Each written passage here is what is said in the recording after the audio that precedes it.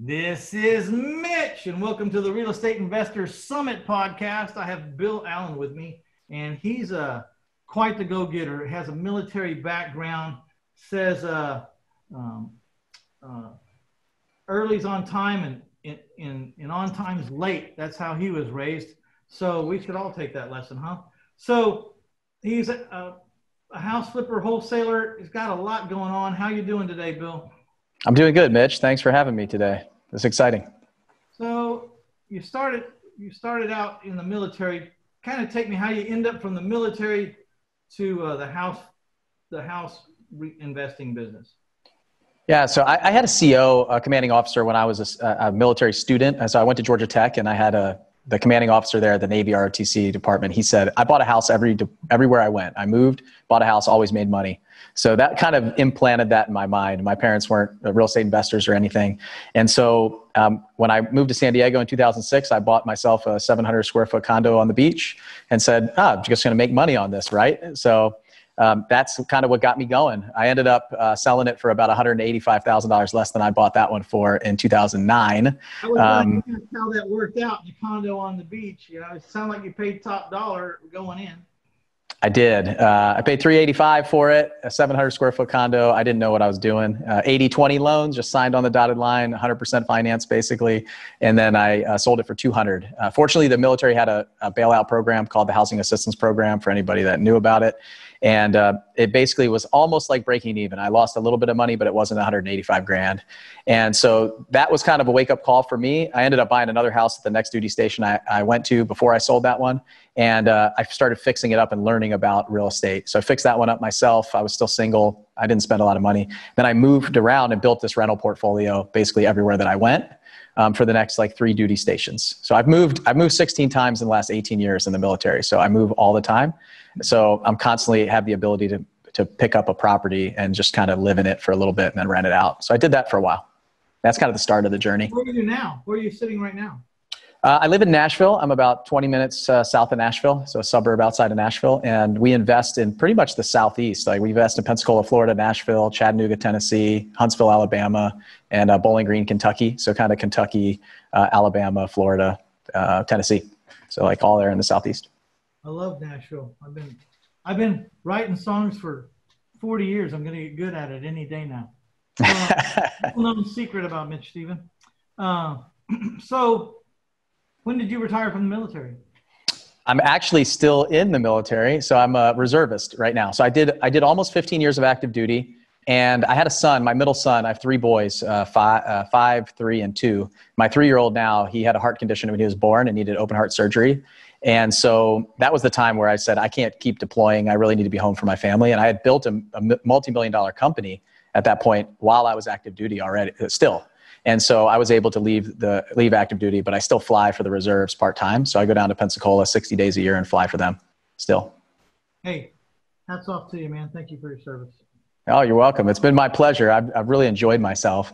And in fact, probably the highlight of my life so far is yesterday I got to have a phone call with a family, and we had renovated a house and gave it away to a Gold Star family. So a woman who lost her husband in combat has 2 girls, and we were able to give a house away to them 100% mortgage free as a donation to charity. So it's one of my passions that we get to do, and just the kind of impact that you can make in real estate is just amazing. So that was unbelievable. And to hear her voice on the phone was awesome. So pretty cool stuff that we get to do. That would be a big moment in your life to give someone a house. Congratulations on that too. Thanks. Well done. So when do you find yourself up to your eyeballs in real estate? Pretty much all the time now. I will say I started kind of wholesaling. I started as a flipper, and I was flipping houses. And then wholesalers always seemed to me to be, I didn't really understand the concept or think it was fair to the sellers until I met some wholesalers with real high integrity that were doing a lot of volume and doing it right. And so I kind of just modeled what they were doing, and we got to doing hundreds of houses a year and building a team. So I spend my time now. I have a COO that runs my company now. So I only work about 2 hours a week in that real estate company. And then the other like podcast education type business is where I spend most of my time, just building that out and hopefully hiring a COO here in the next few months. So I don't really see the houses anymore. What I love is that I have a team. Like I'm focused on building my team and my staff right now, which is really cool. We got 15 people that live and breathe it on a regular basis, and I get to lead them. And that's what I like to do. I found my passion there after a few years of like swinging the hammer and doing the houses myself. Yeah, that's a whole different ballgame, right? From being the guy in the business to running the business and not seeing it. It took me a long time to get there, 15 years to get there, but I finally have not seen the last 350 houses I bought, and I have not talked to or spoken to or shaken the hand of or met the 350 people that bought my house. And that feels really good. And it leaves you free to do other things. I started out to retire, but then, you know, that gets boring pretty fast. And so then you think, well, what can I do? So, you know, I went into the educational space too, just because so many people were asking me how and why. Like, I'm sure you do, what do you, how many units you average a year? How many houses? We do anywhere between the past 3 years, anywhere between 165 and 200 houses. Yeah. So, that's a hell of a volume, you know. I mean, and anyone who can do that kind of volume has to have some kind of systems and has to have something going for them, because you just don't do that by accident. That's a concentrated effort. So the reason I'm saying this stuff is just for the audience to know that Bill Allen knows what he's doing. His organization knows what they're doing, and he's the leader of it. So you always want to talk to someone who's done what you want to do or is doing what you want to do. And you also want to get a mentor or a coach that it's someone you would like to emulate on and off the field. And you sound like a pretty stand-up guy off the field too. So well, I appreciate that. well, you know, go around giving away houses and flying fighter jets for the country. I mean, you know. Well, I think you're right. I think it's really important to figure out who you want to follow and go follow them. And I'm not for everybody, and I'm sure you would agree. Like the people that I work with, I love working with them. I have a lot of passion for what they do and helping them grow their business and become financially free and basically hit the goals that they want to hit. And I saw somebody doing exactly what I wanted to do, and I just went all in on that person, and I just replicated everything. I basically just took pieces from their business and made a Frankenstein model. And then it became my own. And then now I can start innovating and doing the things outside of that and get past where they were. And so I think that's really, really important. Always morphing, always improving. You know, and I'll say the same thing. I'm not for everybody. There's portions of this country that don't even look like where I live and don't feel or have anything going for the same thing. You know, I would be a fish out of water in Los Angeles. You know, I'd be a fish out of water in some places. My strategy, the seller finance strategy, you know, we do about 100 houses a year. I've done 100 houses a year for more or less 100 houses a year for over 2 decades. And I seller finance about 70% of my inventory. So that's a whole different thing than flipping and wholesaling. It's completely different model. I mean, we both probably can cross over into each other's space. I know how to flip. I know how to wholesale. In fact, the other 30% of my houses, that's what I do. But I'm looking for houses that I can carry the note on for 30 years, no balloon, no need to refinance. I just make 30-year notes. So I know when I got started, and it still continues to happen, the pitfalls. Tell me about some of the major pitfalls and how you can avoid them, at least one major pitfall.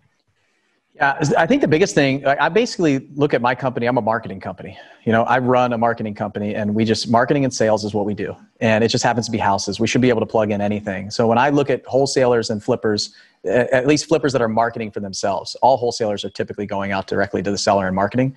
And what I find the biggest pitfall, and I kind of fell into this in the beginning, was just scratching the surface in a bunch of different channels.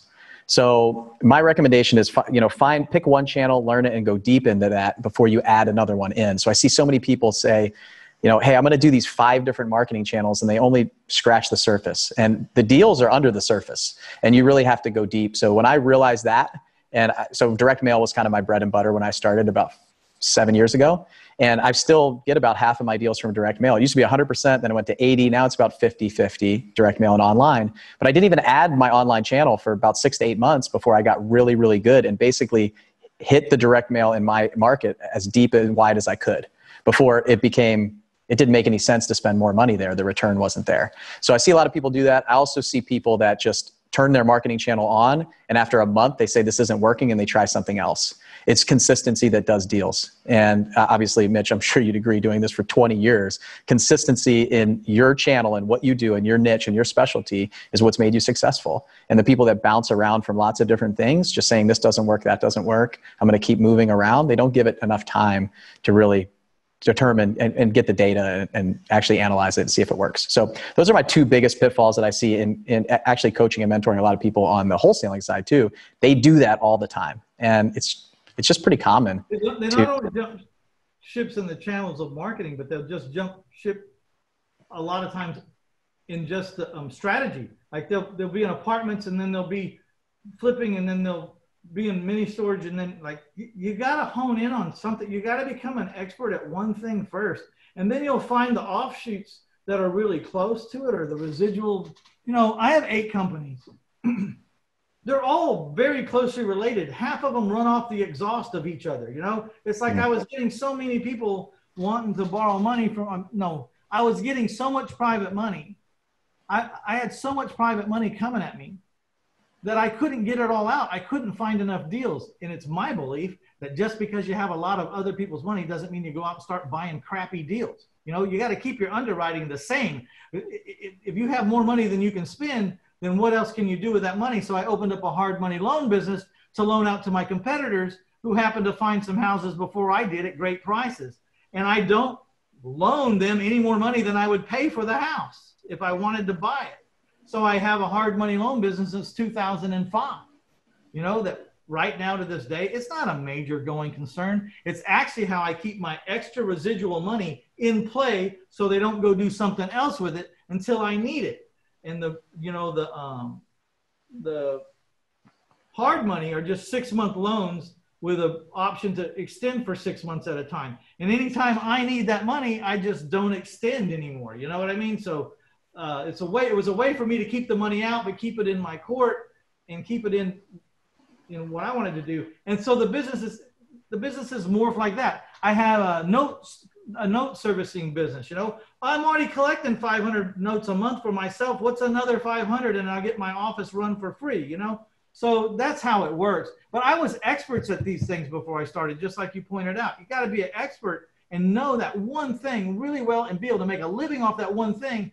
And actually have automated that one thing so that, because any business you take, tell me if you agree on this, any business you open up will take everything you have for a year or so.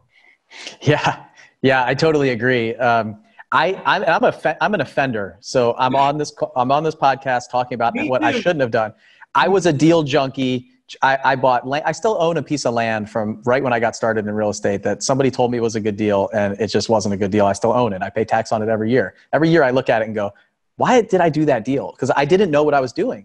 And so I was just looking for places to grasp. And I totally agree. Anytime I start a new business, and I've now gone into hard money loans. We do some self-storage. We do multifamily. We do lots of different things now, but that's me personally. That company, that wholesaling and flipping company, runs in itself. And then I was able to put a COO in place so I could remove myself completely and go do something else. And then now I'm working in a second company right now. I spend 60 hours a week at least in that company. And I have for the last year.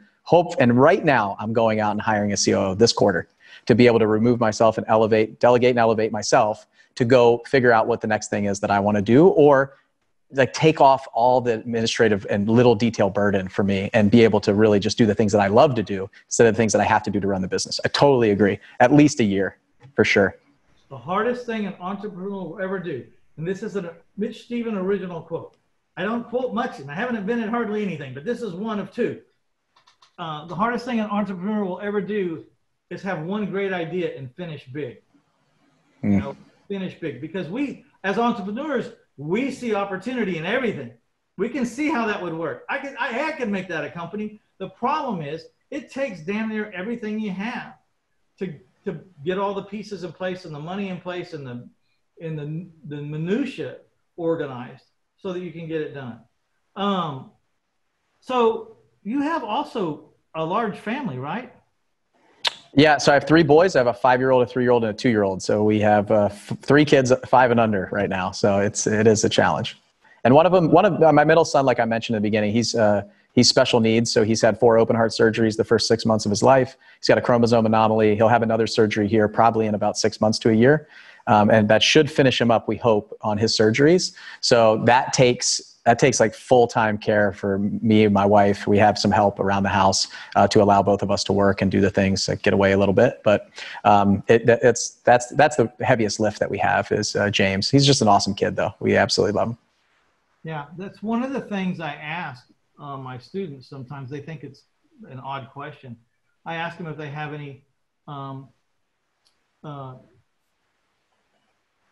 challenged children. You know what I'm saying? I asked them, I said, why do you ask that? And I said, because it takes a lot of time and commitment. And we want to make sure that we don't leave that to the side. You can't leave that to the side. So that's one of the reasons I asked that question, because it's a big commitment and you got to honor it. Yeah. The interesting thing, when I was starting my business, I actually told my wife, so I was flying full time. I was flying 10 or 12 hours a day, 5 days a week for the Navy. And then 1 weekend a month, I would have to go leave the area, work the weekend and fly. So that was the requirements that we had. And a lot of people say, like, how did you do that? I basically sat my wife down and said, look, we're probably not going to see each other that much for this year. I want to get this business up and going. I would wake up at 4:30 in the morning. I'd work 2 or 3 hours in the office. I'd go fly for 10 or 12 hours. I'd come home and I'd have dinner we had a baby at the time, our first son, and I'd give him a bath, play with him, put him to bed. And I was in the office for another 2 hours. And that was pretty much every day. Every weekend I was on appointments, and I just had to put in the work in the beginning. So it's the commitment and dedication, I think, to building a business from scratch. And I think that's where some people miss. They think it's kind of going to be really easy. And when you have, now we have a family. Fortunately, I told her, I said, look, we're going to do this for a year. I'm going to get this thing up and running. And then it's going to provide for us and allow me to make my own decisions going forward. And fortunately, I did, because when James did come along, I was able to pull the plug from the military and not even think anything of it, because we already had like $1 million income coming in from another stream. It was just amazing to see what's possible in real estate. So if I can do it, I think anybody can do it, especially if you don't have such a demanding job of 60 to 80 hours a week flying for the military.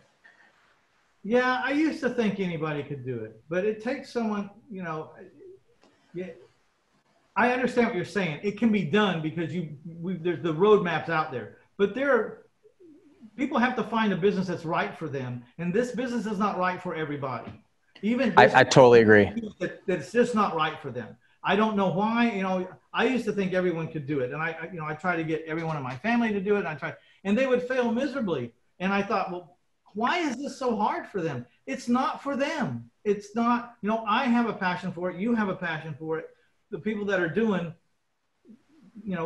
by the way, you don't have to do 100 houses a year to make a great living in this business. You don't. I mean, you could do 5 houses a year and be extraordinarily ahead of where you're at. So I don't want to paint that picture either. But for people like you and me that want to make a bigger mark with this business, I was working 18 hours a day doing it. You were working 18 hours a day, but you were having to divide yourself. I jumped off. My saving grace was I made so little money on the open market as just Mitch Stephen, you want to hire me. I made like $30,000 a year 20 years ago, So to flip 1 or 2 houses, I had a year in the bank. So I jumped off full time saying, I got a year in the bank right now. I'm going to keep my same budget. I'm going to spend it exactly how I spend it now. I'm going to see what I can do in a year. I did 45 houses that year, saw more money than I ever than I ever dreamed I would ever see. And then, it just kept going up from there. But I was putting in 18 hours a day. Here's the catch. You couldn't tell if I was working or playing. I was having fun. You couldn't tell me I was working. They were, man, you're going to stress out and everything. It wasn't stress for me because, I wasn't going out on limbs. I was buying I only bought if it was a no-brainer because I was scared. And I wasn't in a hurry for anything. And back in the day, 20 years ago, you could get in the classifieds at 8 in the morning, and by noon you'd have a house, and if you screwed up, you'd have 2, and they were perfect fits for the model, perfect fit, and you would be wondering how you're going to pay for them. you know, but I was putting in that kind of time. You obviously put in that kind of time. I'm going to guess that even when you quit the military, you're still working a lot of hours, but it's not work to you, right? Well, you know, I always said that I'm going to keep flying as long as I'm having fun. I'm going to keep doing what I'm doing. I want to work because I want to work, not because I have to work.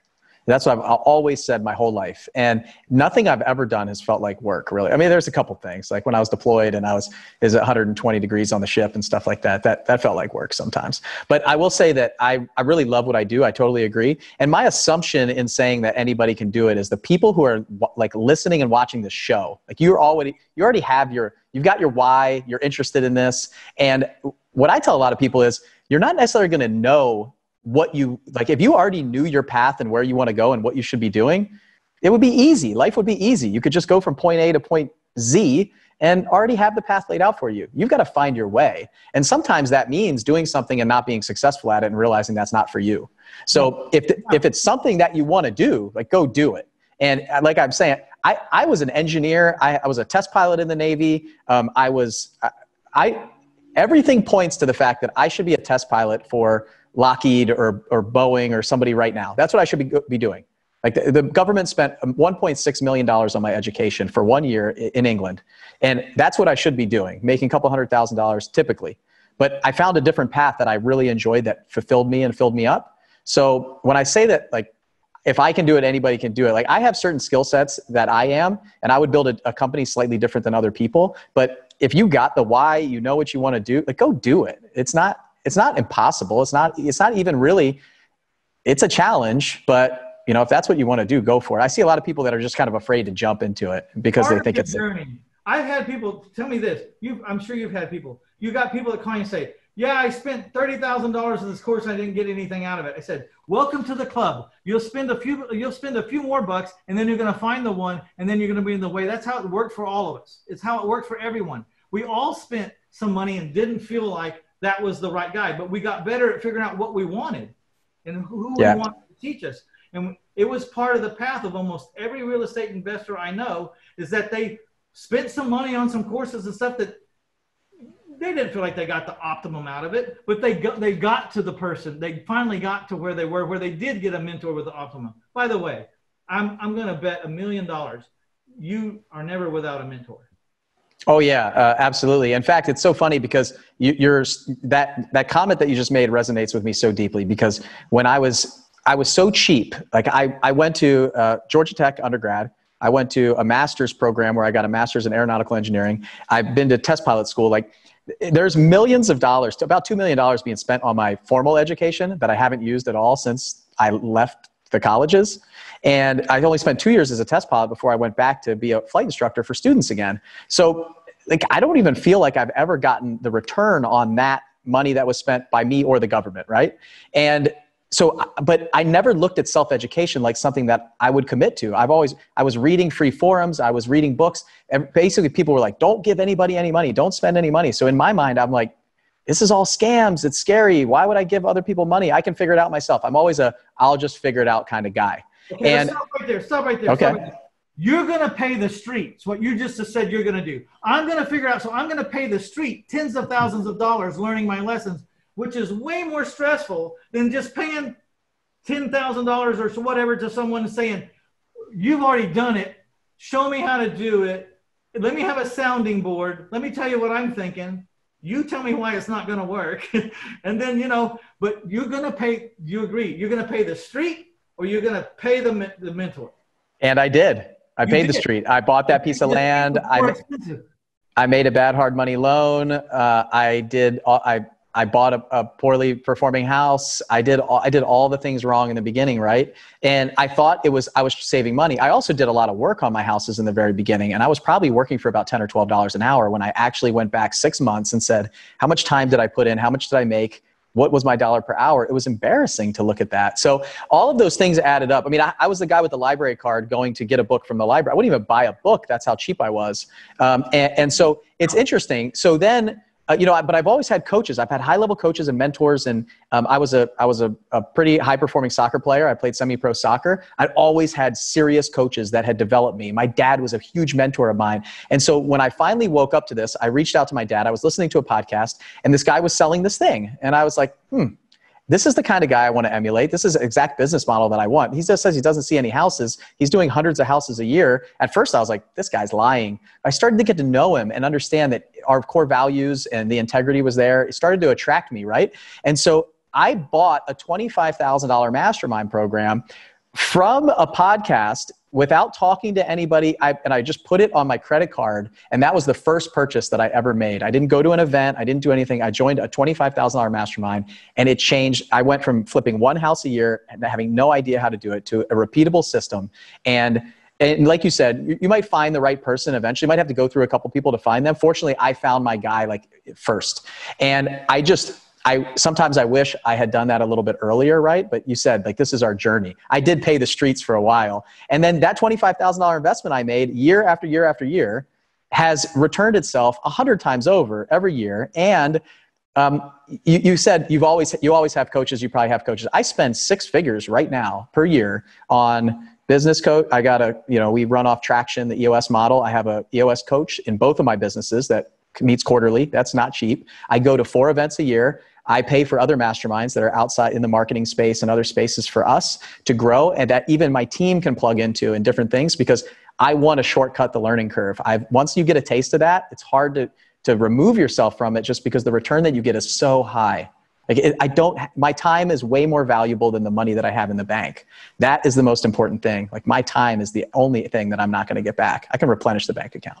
So it's an investment in myself, and I was looking at it as an expense. Huge difference. And when that mindset shift happened, of course, I have mentors and coaches for everything. I'm watching Michael Jordan right now. I'm watching this documentary that they have on ESPN with Michael Jordan. This is the extreme ultimate athlete that I followed when I was a kid growing up. It's taking me back 20 years ago, 25 years ago, when I was playing basketball, watching this. The best performing athlete, and they all have coaches. When I see that, it's like, why wouldn't you do it? It just makes no sense. So I kind of want to I'm pushed so hard on this, because when I realized it was such a game changer, and so many people fight it. So many people spend so much money on their formal education, won't spend any on their self-education, where the self-education can take them to the moon and back. So. Yeah, I tell everyone I graduated from the KU, the most expensive college in the planet, and they go, "Where's that?" I said, "The calle means the street in Spanish." So I got a diploma, and the diplomas from the scars I have and the horror stories that I learned. So hey, man, I could talk to you all day long. We could probably hang out at my ranch for like a week and just talk. Let's talk about your course. You've got a course where you kind of take people through the whole thing. Let's talk about your course from beginning to end. What does it include? Yeah, so the mastermind company that I joined, right? I ended up buying that company. Like, I moved up as a coach. I moved up in the ranks after 5 years. We started doing so much volume, and then I actually bought that company. And so what I tried to do when I bought it was, we rebranded it. We made a lot of changes to it, and I said, we need a repeatable system. Like, we have the system, but we roll it out in kind of pieces, or people ask in the Facebook groups, like, hey, do you have this? Do you have this? So what I wanted to do, and I did it primarily for my company. So I have 15 people in my company, all the way from the marketing department, all the way to the dispositions and project management team on the flips that we do. So I wanted to document every single thing that we do in our company. So how do we get leads? How do we pull a list? How do we market? How do we run the appointment? How do we do sales? What contracts do we use? And put it all in a place that I could hire someone, plug them in there, and they can basically teach themselves how we do business at Blackjack Real Estate, so my real estate company, and how we do so many deals a year and where they fit. And then how all the other departments work. So we built this out, and then we launched it as part of our mastermind group, which is anywhere from $15,000 to $30,000 a year. And that was the kind of piece that they had to replicate my system and what we're doing as a company. So just recently, Mitch reached out to me. So I said, hey, let's see if we can make this available to your folks. So this is like soup to nuts, everything that we do in my company, from kind of the mindset of getting started as a business owner to the introduction to it. Do I need an LLC? Do I need a website? Like, what are the actions I need to take as a wholesaler? Or is this only for wholesalers and flippers? So we have kind of 2 tracks that you go down, and the course includes all of it. So if you're a wholesaler and you want to become a flipper in the future, it's there. If you're a flipper and you want to become a wholesaler in the future, it's there. So the mindset and getting started, the whole wholesaling track. So like what is the assignment agreement, walking through that, all the documents. Same thing for flipping. How do I do a scope of work? How do I budget it out? How do I hire contractors? What kind of documents do I need there? And then into the sales and the marketing side. So we go through every marketing channel that is out there right now. So ringless voicemails, cold calling, direct mail, pay-per-click, Google AdWords, Facebook ads, driving for dollars. We have a system for each one of them. And what I tell people in the videos is go into that system and look. It starts from I have no money and I have time, all the way to I have no time and I have money. And it goes in that order. So you basically pick that thing that you want, and it's the system's right there. You should be able to plug it in, get going without any questions afterwards. And then the sales and the negotiation all the way from the sellers to the buyers, how to squeeze as much money out of the deal as you can with the contracts. So it's really like, the way I think about it is, if we were going to franchise our company, here's what I would give to a franchise owner to be able to kind of turn the key and start the business in the beginning. So hopefully that explains it pretty well. It's mostly, it's kind of me or my staff walking through our entire business model on video. And we recorded it. We gave it to our mastermind members. It's been incredibly successful for them. It's primarily what they get for their membership, as well as a couple meetings and things like that. But this is the gas. The course here, we always, us podcasters are always trying to help each other out. We generally have a price that's out there in the world. And then if someone will sign up on the podcast, we give a discount. Bill Allen was very gracious. His course usually sells for about $2,000. He's offering it for $19.97. If you'll use the link REinvestorSummit.com/Allen. That's ALLEN. And let's just put a 1 on the end of that, just in case I've used that name before. So REinvestorSummit.com/Allen1, and the number 1. And that'll get you over to the show notes, and you'll see the offer there. You'll be able to sign up for it. I'm sure there'll be contact information if they just want to learn more or figure out more before they commit. I'm sure that'll all be there too. Man, I could talk to you forever, but I'm going to read you something I put in the quote of one of my first books, was My Life in 1,000 Houses, Failing Forward to Financial Freedom. I was in that time where I had no money, but I had time. And then I needed to become an expert so I could make good use of that time. So when, like just what Bill said, if you don't have money, you're going to substitute time and expertise. You can make the time, but if you're not an expert at what you're doing, you're just going to flounder around. So courses like this or mine or mentorships are what help you grab the expertise so you can make good use of that time. But what I wanted to show you is I put this quote in the book. It was the first time ever my wife said she fully understood me, because I would be out doing things that looked like, even if I went out to eat with people, or I went to happy hour or whatever, she'd say, "You're not working, you were out having fun." I said, "Not really. The guy I sat next to was worth a lot of money, and we're having a meeting tomorrow now about him loaning me private money." And finally, she read this first quote in my book from James Michener. It said, "The master in the art of living makes little distinction between his work and his play, his labor and his leisure, his mind and his body, his information and his recreation, his love and his religion. He hardly knows which is which. He simply pursues his vision of excellence at whatever he does, leaving others to decide whether he is working or playing. To him, he is always doing both." And that's why we can put in our 10,000 hours without blowing up or being exasperated, is because we don't even know when we're working or playing.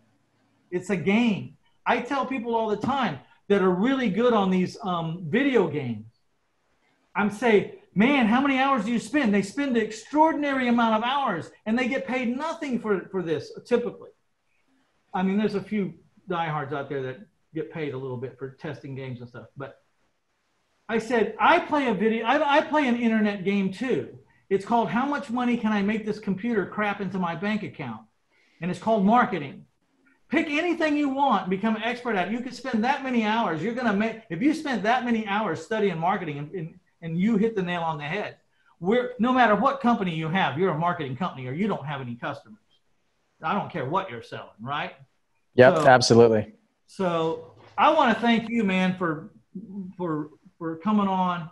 I have no doubt with your background that you're well thought out, well planned, and well delivered. Hey, Mitch, before we sign off, your quote made me think of one, and if you don't mind me sharing, I've been like really this whole Last Dance. I watch an hour of it the past kind of 4 nights in a row, and Michael Jordan has a quote that I absolutely love, and it reminds me. Your quote reminded me a lot of it, and what we've been talking about. It says, "You can practice shooting 8 hours a day, but if your technique is wrong, then all you become is very good at shooting the wrong way. Get the fundamentals down, and the level of everything that you do will rise."